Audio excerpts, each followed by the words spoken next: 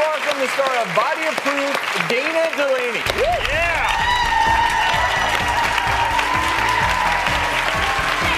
Welcome.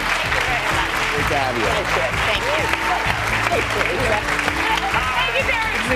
Thank you.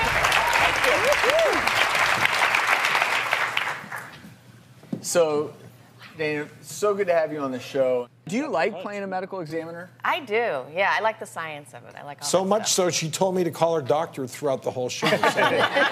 Is it weird that there's a small part of me that's always had a fascination with being a medical examiner? No, well, you have to do all the autopsies when you study, right? When we Well, study, but then the yeah. goal, of course, in the practice of medicine is to not go down that pathway. But it is amazing in the work that you do on the show how realistic it is. Yeah, well, we have really good special effects people, which helps. But yeah, I mean, as you know, once you cut that body open, you can see exactly how the person lived. You know, so part of being a medical examiner is figuring out cause of death. But what if death were not permanent? Let's take a look at this.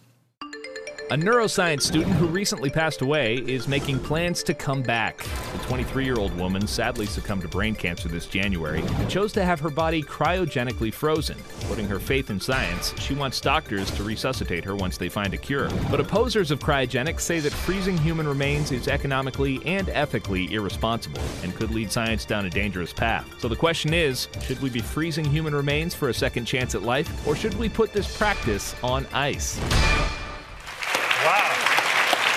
So, of course, the theory here is that using liquid nitrogen, a freezing agent, you can literally take the body down to, this is negative 320 degrees. That's cold. If anyone's ever felt negative 320 degrees, it's really cold. Talk about brain freeze. And to show everyone how quickly, you know, this is your brain, this is your brain. Yeah. On drugs, they do the eggs thing. Well, this is your brain when frozen with liquid nitrogen. Oops. Whoa. Just kidding. All right, show us the brain. Wow. Oh, wow. That is your brain frozen on liquid nitrogen. So that was fast. So the idea, I guess, is you freeze your body right after you die, and then hopefully a couple hundred years from now, the technology is better. They can cure whatever killed you, bring you back to life, and then you get a second chance. That'd be kind of cool. Wake up in the 24th century. So you're game. You would do it? Yeah. Drew, would you do it? Well, I guess. Dana? I mean, No. No. Why not? Well, Why everybody not? I mean, else you love is not here. Why would you want to be around without? Well, freeze everybody then. Cool to be in this, like the freeze. Put the whole family in a deep freeze. You can finally drive your jet car that we were supposed to have by now. So there's like a natural caveman. cycle to life, and I think you have to respect that cycle. Yeah. Well, this is certainly a very interesting phenomenon. Joining us now on the phone to help explain more about cryonics is Max Moore. He's with the Alcor Life Extension Foundation. That's where neuroscience student Kim Schwoze had her body frozen in hopes of being revived one day in the future. Now, Max, we're sitting here talking about some of the issues with cryonics. Can you just go through the science quickly in terms of how it works?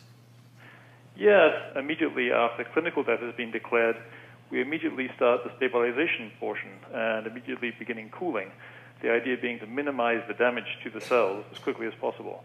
Then we will transport the patients to our facility here in Arizona, and then the surgical part of the procedure begins, where we access major blood vessels, wash out as much blood and other cellular fluids as possible, and replace those with a cryoprotectant solution, which is essentially medical-grade antifreeze, if you like. And then we gradually reduce the temperature to minus 196 C or minus 320 Fahrenheit and store the patient for as long as necessary at that temperature. And a century from now, they will be in the same condition in which they started. And I think people need to understand you can't just freeze a body, because what Max is describing is the need to get as much water out as possible, because if you freeze water, then it expands. That's just not going to work. Max, thank you so very much for joining us.